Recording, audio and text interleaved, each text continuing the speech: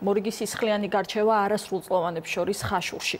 ორი მოზარდი ცივი იარაღით სავარაუდოდ დანით დაჭრეს. კიდევ ორმა სხეულის მცირე დაზიანებები მიიღო.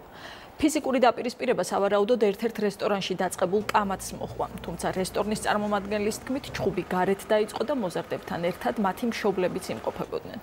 ვასილ დაბრუნდაშვილი მუშაობს ხაშურში შემთხვევის ადგილთან. ვასილ, პირველ რიგში მოზარდების ჯანმრთელობის მდგომარეობა როგორია?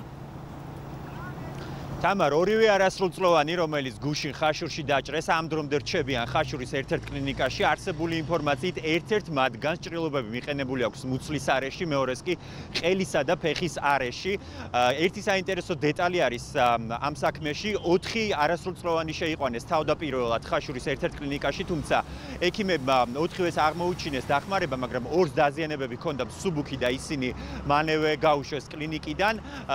უნდა აღინიშნოს ის ფაქტიც, რომ პოლიციის შენობაში, რომელიც ჩემს უკან მდებარეობს, ამ დროისათვის მიმდინარეობს არასრულწლოვნების გამოკითხვა და ასევე ჩვენი ინფორმაციით უკვე დაკითხული არის იმ კვების ობიექტის წარმომადგენელი, სადაც დაიწყო გუშინ სისხლიანი გარჩევა. ეს თანამშრომელი, ამ რესტორნის თანამშრომელი ჩვენთან საუბარში აცხადებს, რომ ახალგაზრდები მის დაწესებულებაში იმყოფებოდნენ მშობლებთან ერთად. ადგილზე უკვე იქ კვების ობიექტში მისულები იყვნენ ექსპერტ კრიმინალისტები და სამართალდამცველებიც, რომლებმაც მუშაობა უკვე დაასრულეს. ჩვენ შეგვიძლია მოვისმინოთ როგორც რესტორნის წარმომადგენლის კომენტარი, ასევე ექიმის კომენტარი, თუ რა მდგომარეობაში არის ამ დროისათვის დაჭრილი. გარეთი არის დაჭრაო, ასე გავიგეთ ჩვენად, არ ვიცი, ბიჭები დაჭრესო. 2 არის დაჭრილი. მშობლებთან ერთად იყო ბავშვები. რამდენი ადამიანი? რატო იღებს მომ? არ ვიცი, მე ქუჩაში მოხდა, გამლეს კითხეთ და გეტყვით ხოლმე.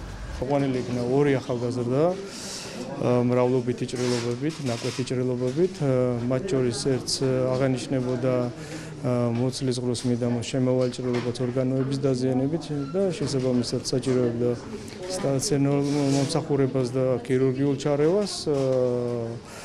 მისი მდგომარეობა მეორესთან შედარებით მძიმეა, მაგრამ ექიმების ინფორმაციით პროგნოზი კეთილს აიმედოა. რაც შეეხება მეორეს, მასაც დაჭირდა მცირე ქირურგიული ჩარევა, მიმდინარეობს დაკვირვება. კიდევ 2 ახალგაზრდამ მომართა, როგორც ვიცით, იგივე შემთხვევიდან, ოღონდ უკვე თვითდინებით, გაცილებით მსუბუქი დაზიანებებით, რომელთაც ფაქტიურად მხოლოდ მეტალყურება დაჭირდათ და გაეწერენ კიდეც უკვე დედოფალ კლინიკით.